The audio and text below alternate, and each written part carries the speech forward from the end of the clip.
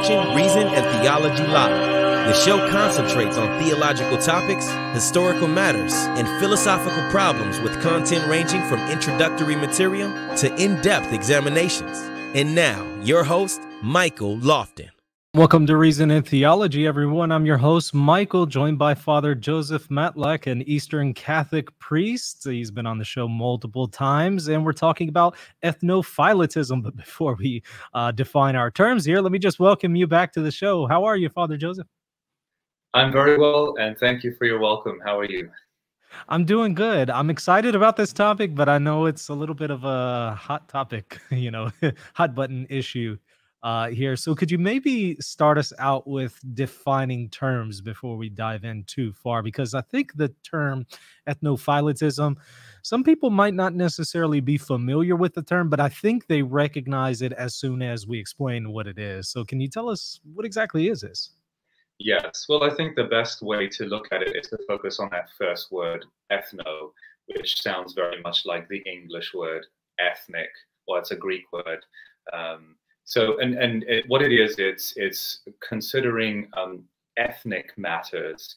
And when it comes to the Eastern churches, it has to do with the notion of how does ethnicity factor into the not just the practice, but perhaps even the identity of a particular church. In this case, the Eastern churches, whether Orthodox or Catholic.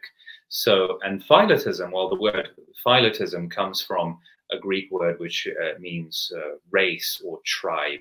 So it has to do with the notion of ethnophyletism in the Eastern churches. So how does a focus on one's ethnicity, on one's racial identity, and also of one's nationality. So oftentimes you will hear people refer to nationalism, ethno-nationalism, or whatever, or with regards to the Eastern churches.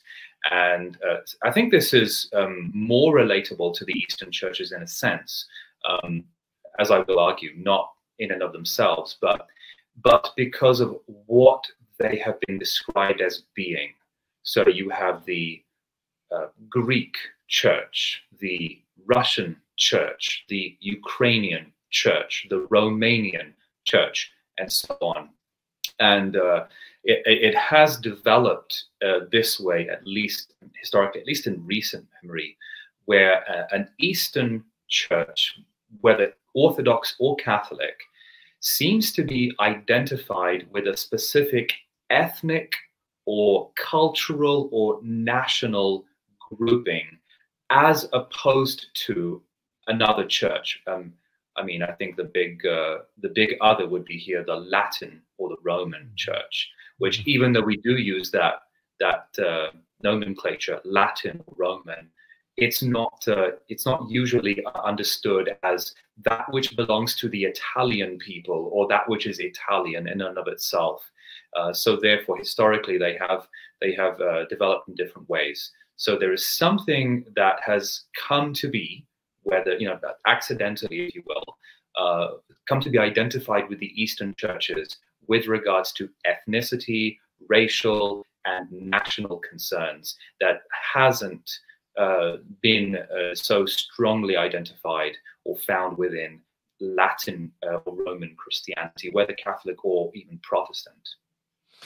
It's curious because I recall scrolling through social media about a year ago, and I came across a person who posted something to the effect that, oh, I just had my, DNA tested to find out what my ethnicity is, and I'm about 6% Slavic.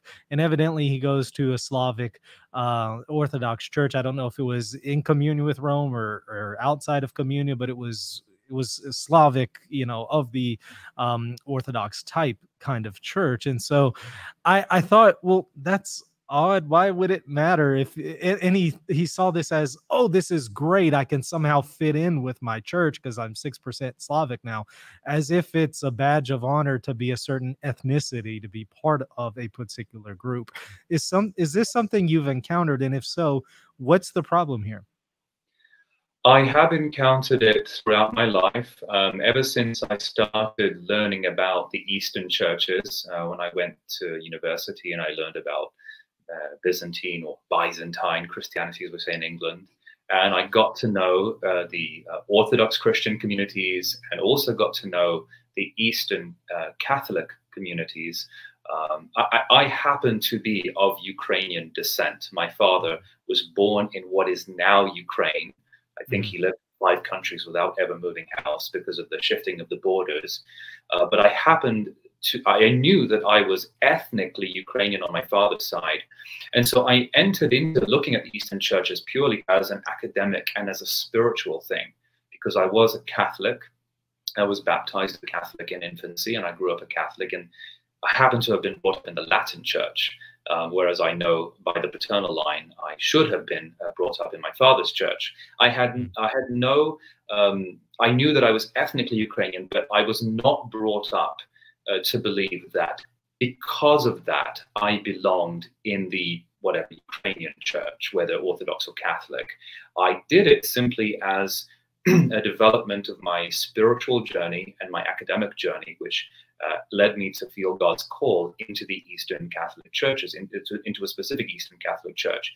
And from the very beginning of that journey, whether for good or for ill, people came at it from both sides. I was very much told that I belonged there for no other reason than my ethnic identity. Now, as I said, for good or for other reasons. There were people that came at it from a very good and welcoming perspective, including one bishop who very graciously sat with me for 3 hours. That never happens, I'm sure, in the Latin West. Sat with me for 3 hours, but he did go beyond that. He gave me my first prayer book in the Eastern Catholic tradition. He also gave me a book on spirituality, on the Jesus Prayer. So from the beginning, I did encounter that sort of spiritual focus.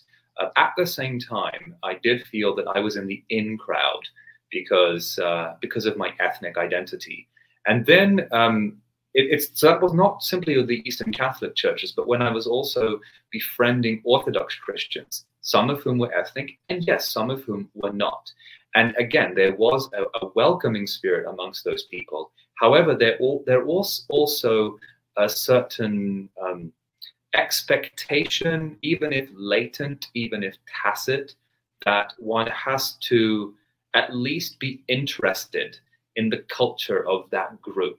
So I'll still remember going to a meeting many years ago with a group of Greek Orthodox Christians, and then at the end of that meeting, they were planning for a youth event, and it erupted into Greek dancing. Now, I happen to very much enjoy Greek dancing, so I thought it was fun and very enjoyable. But then I very much, when I was discerning going to Eastern Christianity, I was battling in myself whether I should go Orthodox, because at that time, the Orthodox communities were bilingual. I didn't have to speak Greek or Russian. I was accepted as an Anglophone, as an English speaker, whereas the Eastern Catholic churches in England, where I grew up, were almost all non-Anglophone. And so I felt very much more at home in terms of my linguistic and cultural background in the Eastern Orthodox churches, but I did not feel comfortable leaving communion with Rome. And so I was torn with myself. Do I want to be Catholic or Orthodox? If I want to be Catholic and I still love Eastern Christianity, then I really have to get ethnic. I really have to get cultural.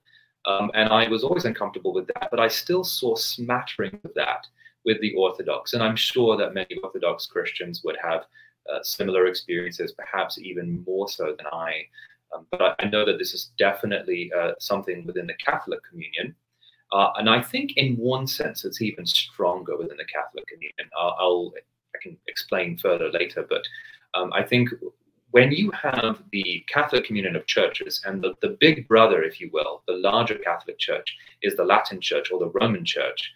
And throughout the world, they are praying in the vernacular, singing in the vernacular, teaching in the vernacular of the nation in which they are currently living, as opposed to another nation.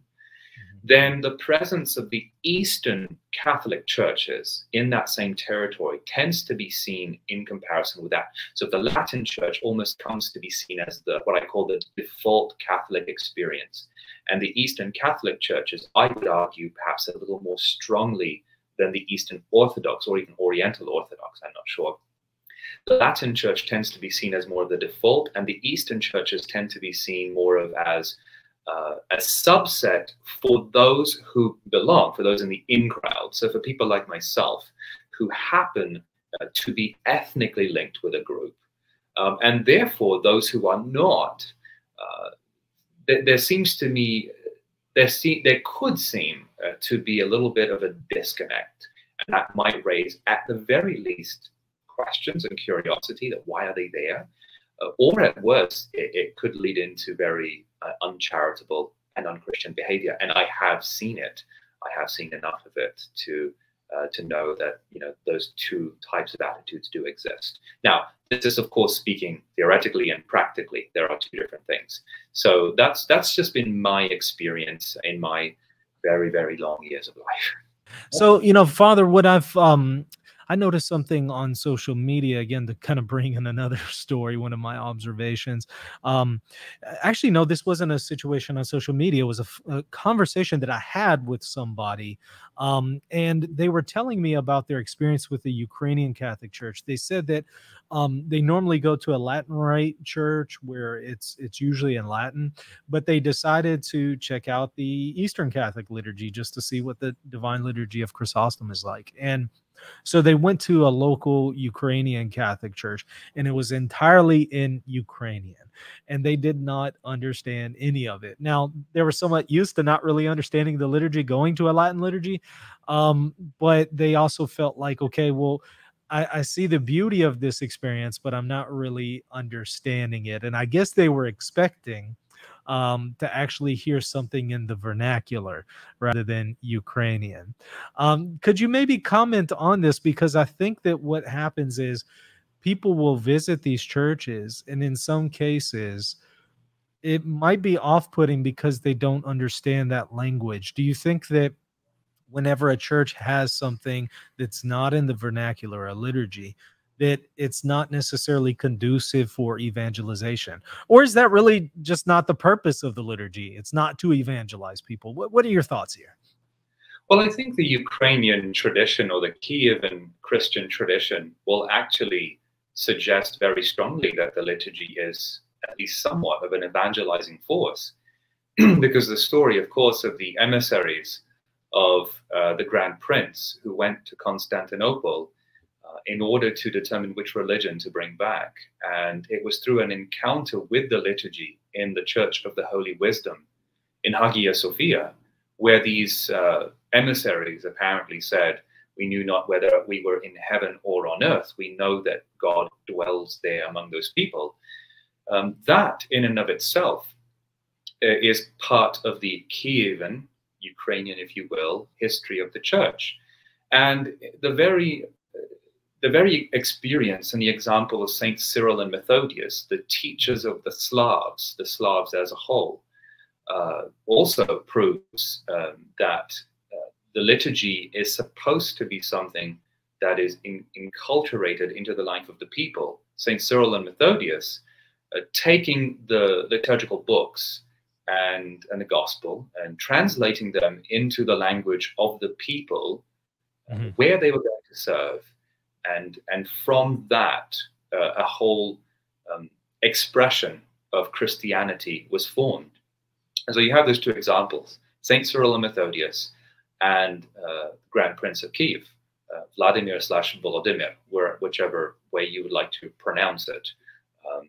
And then, of course, you mentioned, vernacular instead of Ukrainian. I mean, Ukrainian is a vernacular.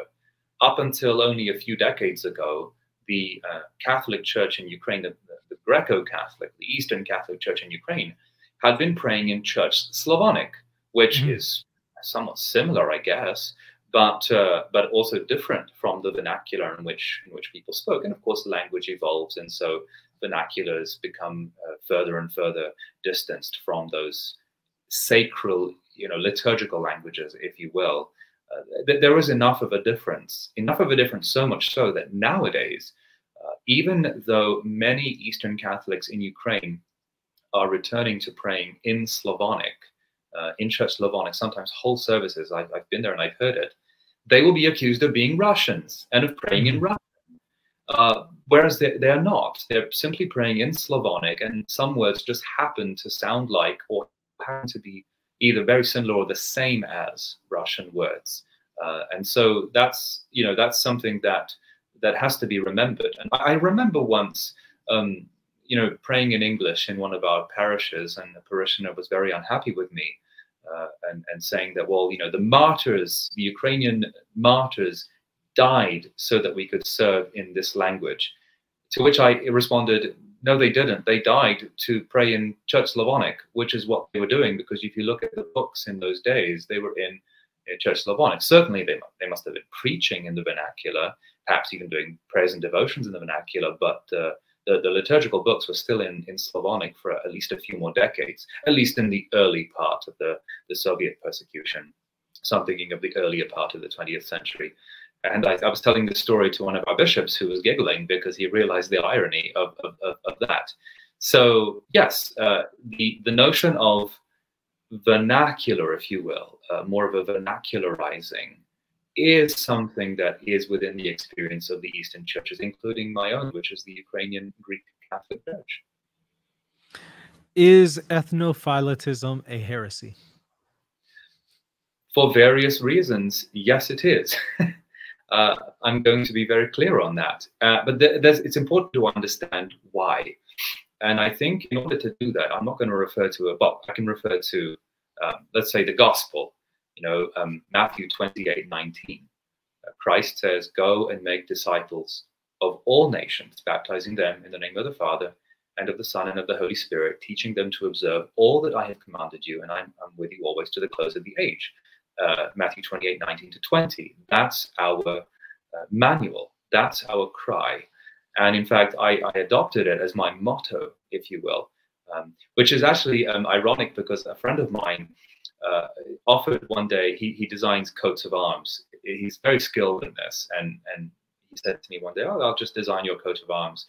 And he asked me one day, "What do you want your motto to be?" And I chose, "Make disciples of all nations." And I had it written in Greek, and when he plugged that into Google Translate, it came out as "school all the ethnics." So I thought that was a double entendre. Yes, so I was going to make disciple of all the nations, and I was going to school the ethnics, in my experience, what the gospel actually is.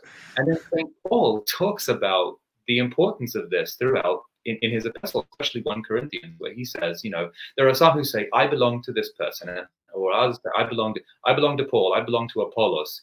And Paul says, Paul only plants, Apollos waters, but God is the one who gives the growth to that. And we belong to God. We don't belong to the people, and at least indirectly through the people to God. And then in 1 Corinthians 9, he says something similar, that I have become all things to all people, so that I might save some. And then elsewhere, he also says, there's neither Jew nor Greek, nor male nor female, all are one in Christ. Of course, he's obviously qualified, but still male and female. What he means is that ultimately we belong to Christ. And this is clearly the teaching of the church. I even looked through the catechism, the Christ our Pascha, the Ukrainian Catholic catechism, and it's very clear that the gospel has to be preached. Well, firstly, it understands the gospel has been preached to various nations. Yes, so it has been enculturated, and various traditions have arisen, because it's just but the power of the gospel is that it's incarnational. The gospel is incarnated, like Cyril and Methodius did, with and for a specific group of people, and that's the genius of the gospel. So it's a very incarnational thing theologically. And it also quotes Cyril and Methodius, and it also says how the gospel can help that culture to develop. So the culture is influencing the gospel, but the gospel influences the culture in reverse. At the same time, the Catechism is very clear that this is something that has to keep happening, and that's something that must happen to all the nations. So, because the gospel has to be enculturated everywhere in the diversities of human cultures, languages, and nations. And then the Catechism is very clear that the church is apostolic by nature, which means it is sent forth by nature. And it says this, to all the nations, to fashion from all of them one people of God. And that's what the mandate of the church is, to evangelize all the nations, because the church is also Catholic. The Catholicity of the church means its universality, which means it cannot be said to be simply of this or of that expression as something that is somehow innate in its identity, as something that belongs to its nature. And I'll even just quote here from that same catechism, paragraph 303, a very important sign of a self-governing church. So it's talking about sui juris Eastern Church. A very important sign of that is her missionary orientation, which is made manifest in preaching Christ's gospel to non-Christians of various nations and cultures. So it's saying very clearly that an Eastern church cannot even be considered sui juris by nature if it doesn't share in that missionary orientation and vocation to all the various nations and cultures. It does say that there is a place for love of one's country, one's fatherland, and it uses the phrase patriotism, as opposed to, and it says it here, hatred or belittlement of other nations, or chauvinism or racism. So there is a difference there. Patriotism as a virtue, as love of one's, it actually says that it has to do with the fourth commandment, the love of one's father and mother. It's an offshoot of that, but it's not the same as being sort of a negative view of other people. And ethnophyletism, it can have that negative view. So we define ourselves by what we are, and therefore, and here's the problem, therefore we exclude anything and everything that is not what we have defined. In and of it, to somehow suggest that what we are demands that by its very nature. And then the Second Vatican Council, in its document on the Eastern churches, goes on and says that all of the sui juris churches are of equal dignity, none is superior to another, and they also enjoy the same rights and obligations, quote, also in respect of preaching the gospel to the whole world, end quote. And canon law picks this up as well, that canon 584 of the Eastern Code, the church, following the mandate of Christ to evangelize all the nations, recognizes herself to be totally missionary. And evangelization, it goes on to say, is something that, yes, can be expressed in the cultures of individual peoples. So it's the same thing. What we do is we incarnate the gospel, we take the gospel, and we preach it to the people where we are and to whom we are serving, so that they can be part of this as well. So it's nothing that it's not an exclusionary thing. It's actually an inclusive thing. And so this is really the teaching of the church, that the church is there to preach the gospel to all the nations, and not simply to one's own nation. Now, that's not to say, for example, that every missionary has to go throughout the whole world to every country and preach. It's just to say that this is what the church is in and of herself. Whereas ethnophyletism, and now I want to just go back to that, the Synod of Constantinople in 1872, which is Eastern Orthodox, which for those who don't know, was, it attempted to address, at the time, there was the desire to establish a jurisdiction for the Bulgarian Orthodox Christians in the territory of the Patriarch of Constantinople. And I think the Synod said, this has never happened before because of the notion of one bishop and one city. So we take care of all the Orthodox faithful. And what the Synod comes out with is a declaration that says, we renounce, we censure, and we condemn philetism, that is racial discrimination, ethnic feuds, hatreds and dissensions within the Church of Christ as contrary to the teaching of the gospel and the holy canons of our blessed fathers. So, if we're looking at a church as somehow, positively, if you will, we are incarnating the gospel within a specific group of people and culture so as to evangelize that culture, then that's obviously not heresy. In fact, that's very orthodox. That's an extension of Christ's incarnation.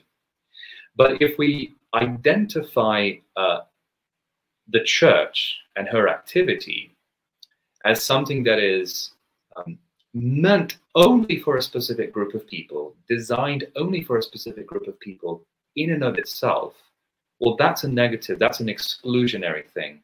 And that's actually not Christian at all. In fact, it's probably more pagan than anything else. And unfortunately, that tends to be a common-ish occurrence, at least traditionally, amongst the Eastern churches. And in my experience, I can speak more to the Eastern Catholic churches. So a long answer to your question. Well, I can see how the gospel would need to be enculturated and, the incarnation of Christ in a particular culture. I can completely see that, for example, in Ukraine, right? I can see how that would apply to the Ukrainians. But why is it that then Ukrainian Catholicism is taken outside of Ukraine and it's still called Ukrainian Catholic? Does that not suggest ethnophyletism? Does that not work against the missionary spirit? So yes, I think in answer to your question, let's look at the Latin Church, Latin Catholicism. Now, of course, once upon a time, Latin, well, it still is the official language of the liturgy, the official language of the church, but de facto, most communities have decided to adopt at least either all the vernacular or most of the liturgy in the vernacular. But it has, in doing so, it has allowed for what many American friends of mine call Heinz 57 effect. So this sort of melding of people of different ethnic backgrounds that have mixed, through intermarriage and breeding and new families, where all of those original allegiances were subsumed at the very least. And so you ask an average person, what are you?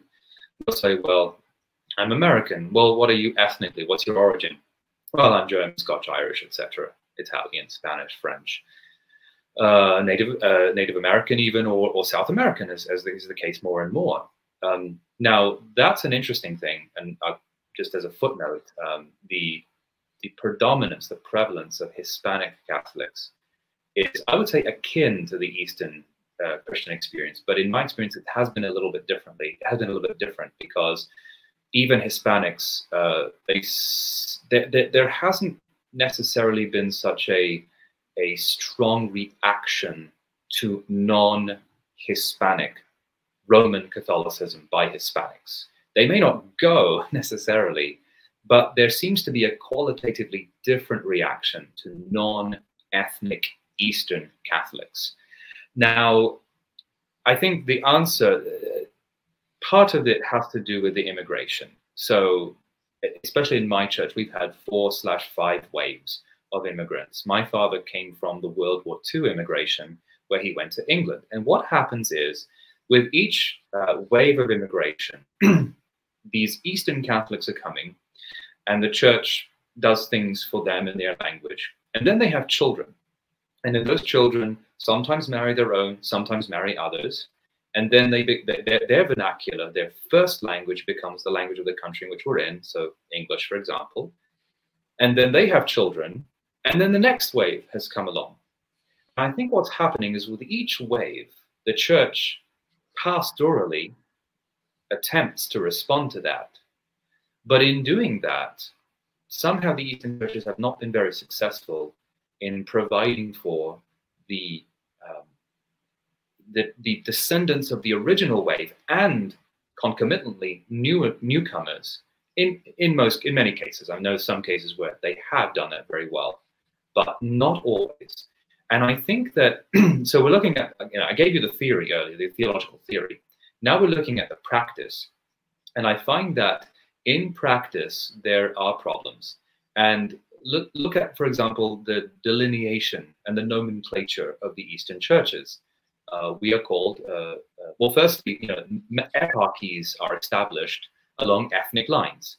We have 4 Ukrainian eparchies, 4 Ruthenian eparchies, 2 Maronite eparchies, 1 Melkite eparchy, 1 Romanian eparchy, and various other eparchies of which I'm unaware, all of whom, the faithful of all of whom are probably smaller than some mega Roman Catholic parishes in the United States, but we still seem to have to divide these things according to ethnicity. So there's a multiplication of things. And then vis-a-vis Latin dioceses. So again, it contributes to that mentality that the Latin Catholicism is the sort of the default for those who don't wish to be ethnic. But if you wish to be ethnic, here's your little jurisdiction over there. Here's your little corner. Here's your little ghetto. But also the nomenclature of those dioceses. So a Latin diocese, for example, is given the term the Diocese of New York, Diocese of Charlotte, Diocese of Washington, D.C., or the church thereof. Whereas Eastern churches sometimes are given the eparchy of Saint so-and-so in this town. But if you look at some of the Latin designations, it's somewhat interesting / problematic. For example, our Archeparchy of Philadelphia is called the Archeparchy of Philadelphia of Ukrainians, Ukrainorum, or of the Ukrainians. And so the next question is, well, if you're educated, you might ask that question. What does that mean? Is that a descriptive term or is that an ethnic term? Whereas the average run-of-the-mill Catholic sees that and says, well, I'm not Ukrainian. That's not food. And in Ukraine, of course, you just have the eparchy of town or city. And the churches, when I was over there, there's usually no sign in front of the churches. Everyone knew that that was the Greek Catholic Church or the Greco-Catholic Church. We'd go there for liturgy. But here, there is that descriptive. So churches will have signs. St. John the Baptist Catholic Church or Roman Catholic Church versus St. John the Baptist Ukrainian Catholic Church. So the first example is those for the default, those who wish to be non-ethnic. And the second one is for those who belong to that ethnic group. And there is a strong debate and also a strong argument for questioning the use of those terms and perhaps even for removing them for pastoral reasons and for reasons of evangelization. And the fact that I've said that, some will react to that as an anti, as something opposed to that group. And, I suppose that is theoretically possible if someone were to say that, but that's not what I'm saying. What I'm arguing is that those designations, that nomenclature, those delineations, they really have to be questioned, because the question has to be asked: are they serving the gospel? Are they serving what we are or what we're meant to be as the church? And that has been a problem. So I have argued this, and I do argue that, especially among some, Ukrainian Catholic, I don't think we should use that terminology, at least as a public advertisement of who we are. That's not because I'm ashamed of who I am. I'm certainly not. It's just to say that, as I mentioned earlier in my theological explanations, looking at the scripture, looking at the teachings of the church, that the church is for everyone, Ukrainians and non-Ukrainians alike. We happen to be descended of that, from that expression, and we take our flavor and identity from that, just as Latin churches take their flavor from Rome, or at least in theory. But no one said, well, therefore, this is the Italian Catholic Church, and you must be Italian to belong to the Italian Catholic Church, and everyone else is, as I've heard before, everyone else is a guest, which they're welcome, they are guests, but this is for Italians. And I think that we as Eastern churches have a lot to do in order to work with this. And it is a sensitive issue, and but it is urgent when many of our faithful leave for these reasons which have nothing to do with the gospel, but have to do with something else. I wonder those who maintain an ethnophyletist, I guess is the term, view. I wonder how they deal with the fact that Jesus was Jewish.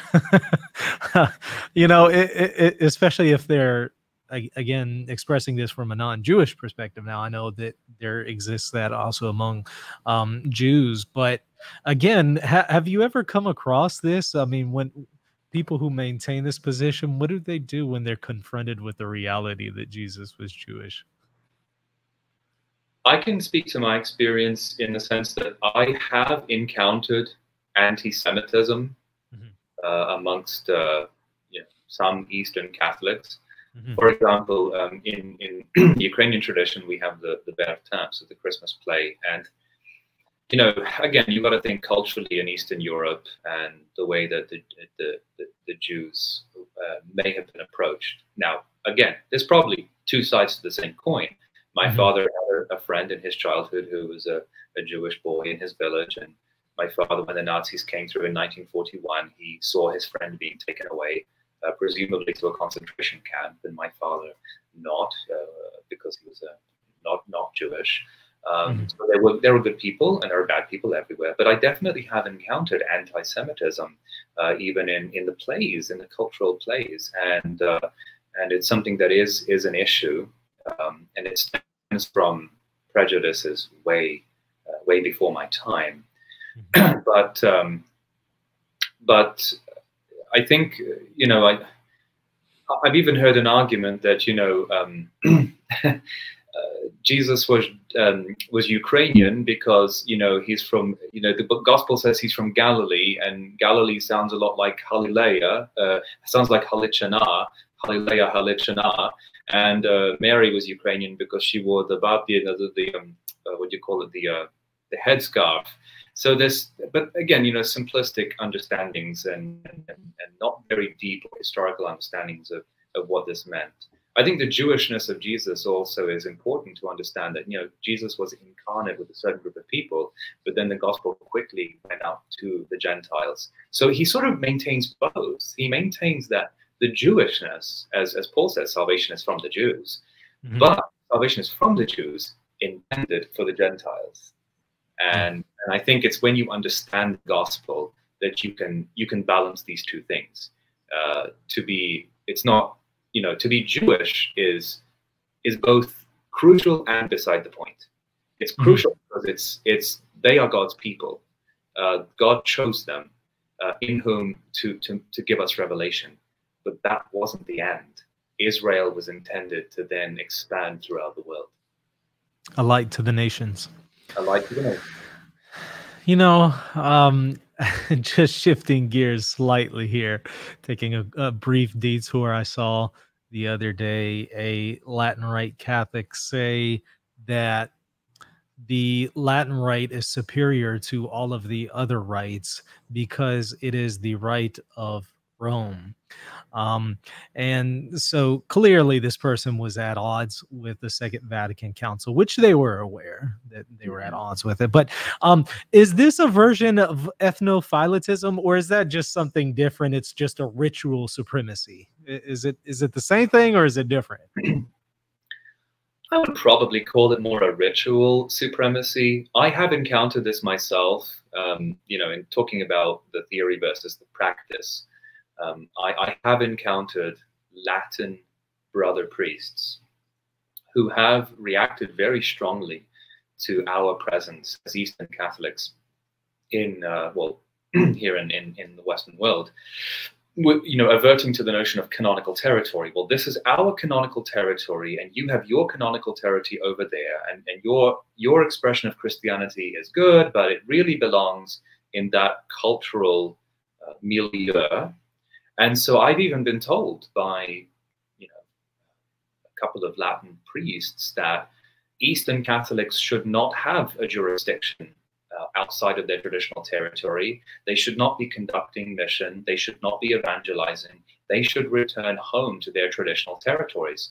And to which I replied, well, then does that mean that the Latins in those countries should close up shop and leave, and that those dioceses should not exist? To which I had one priest respond, "Well, no, the Latin rite is is universal. It can go anywhere, and it should go everywhere because it's adaptable to every culture. But the Eastern Christianity belongs over there. So I have seen that form of ritual supremacy, and including the notion that because the Pope of Rome is a Latin, therefore the Latin rite is superior. Now, of course, that you have to ask the question, well, what about those Eastern popes in the early centuries of the church? Did they denature themselves and their Christianity and their ecclesial identity when they became popes of Rome? And if not, then why not? Yeah, it's a curious phenomenon. So, some the big takeaway here. What would you say is the main takeaway that we should have when it comes to this issue? I mean, what are we really supposed to do, the average Catholic? I mean, there's not a whole lot that can really be done, I would imagine, on an individual level. So what's the main takeaway? Well, I think the main takeaway, what I hope is, I think we are, as Eastern Catholics, are continuing to expose ourselves, our tradition, to Western Christians, whether Catholics or Protestants. But I think the main takeaway from this is for a serious examination of conscience for Eastern Catholics. And I know that some Eastern Catholics, some Eastern Catholic jurisdictions might not have this problem, at least in theory. Oftentimes people refer to the Byzantine Catholic metropolia. Although I have seen, in my experience, a version of Ethnophyletism even there. Ruthenians, that word Ruthenian is also beginning to resurface more and more, which I think is not necessarily a terrible thing, because oftentimes I would hear, oh, I'm Byzantine, you're Ukrainian. Well, no, we're the same. We're both Byzantine. So, that not necessarily bad, but also this push to identify with an ecclesial jurisdiction in Eastern Europe, and so that Ruthenian thing. So that's coming back. And I've also met Ruthenians who identify themselves as not Ukrainian. We are not Ukrainian. I still remember one time when I started harmonizing Orthopinia, the chant of the Ruthenian church. Now, I had seen this in Mukachevo when I attended a very beautiful service with 3/4 harmony, Greek Catholic, and I was corrected for harmonizing because that's a Ukrainian thing. We don't do that as Ruthenians, which is, of course, completely not, at least not practically true, because I have seen it. So my big takeaway is, and I hope that the message gets to those jurisdictions that might still struggle with this, whether Eastern European or Balkan, Mediterranean, Arab, even other Eastern jurisdictions. Some are more strongly identified with an ethnic base than others. And I want to appeal mainly to both the clergy and the laity, but to the clergy, to ask the clergy to really ask themselves, how are they governing their church, whether the diocese in the case of our beloved hierarchs, whether parishes in the case of my beloved brother priests, how are they approaching their mission pastorally? Are they averting to ethnophyletistic, nationalistic ways of being the church, as though their ministry is sort of an ethnic chaplaincy? And or how are they doing that? Are they simply out to find ethnic members of their church? And I've seen this before. Eastern Catholic clergy are convinced that their evangelizing efforts should be to go out and find, Ukrainians or whatever ethnic group that is, and refer to terms like the diaspora, our people, our nation versus guests. And so those clerics, bishops, priests, are oftentimes seen as ethnarchs than as priests. And conversely, I think the people also do the same. Lay people should undergo serious examination of conscience. How are they viewing their priests?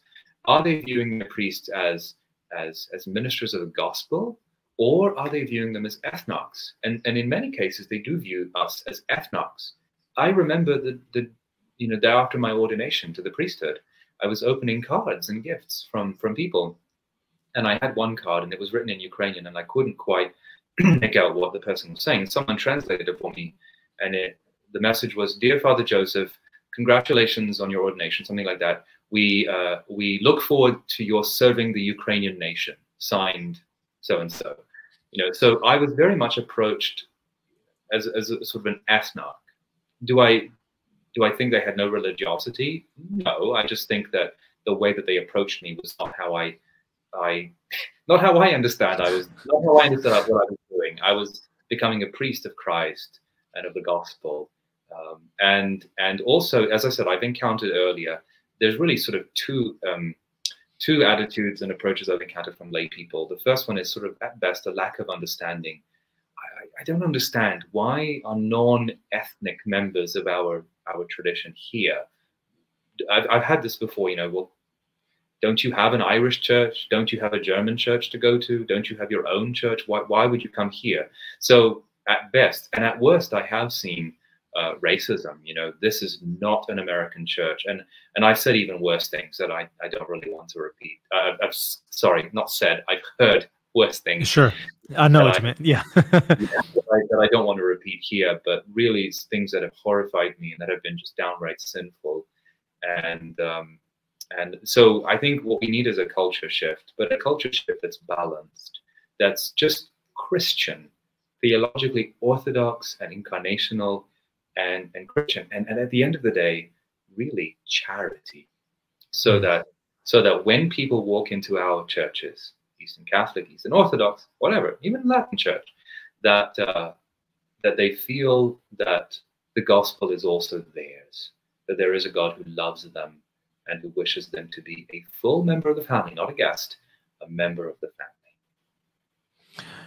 Father Joseph, I thank you so much for coming on and engaging this topic. I appreciate your message. I appreciate your ministry. Please tell us, how can we go to find out more about you? What would you refer us to? Well, I'm just getting started, Michael, and what I'd like to do, honestly, with regards to this is, if I can complete my studies, and I'm working on writing my dissertation, and God willing, that's finished, I would like to write on this topic. I want to leave something I want to offer something to the church by way of a theological contribution for future generations, because I care about my brothers and sisters. Right now, we have a parish here in Charlotte, North Carolina, where I'm currently serving, where I think we try to model everything I'm saying. We are very Byzantine. We are very much Byzantine Ukrainian, in the sense that we sing the services, we have the services. Our language, our default language is English, and I strive to be as faithful as possible to the inheritance that I have been given. And you know what? I'm not saying we're perfect, but I think we do a good job. I think we do a good job of taking the Kievan Christian tradition and incarnating it for the people, and just the makeup of my congregation shows that. Young people and young families of every ethnic whatever grouping, including those descended from Ukrainian families, but also many, many families from other ethnicities. And we really are something that those people, it's really them, it's the Holy Spirit and God, and their generosity and their charity, I think, is an example for what all Eastern Catholic churches can be. No one's perfect, but I think they're doing a very good job, and they are very, I think, a powerful witness to what we can be. And I think if every parish can work to be like that, then I think we can grow to being a strong force for evangelization and mission here in the Western world. Once again, thank you so much for coming on, and viewers, thank y'all for watching. Please share this on your social media. Also help this channel grow by hitting that like button and hit the subscribe button if you haven't already. Lastly, check me out, patreon.com/Reason and Theology if you like this show and you want to support it. All right, we'll see you later. God bless.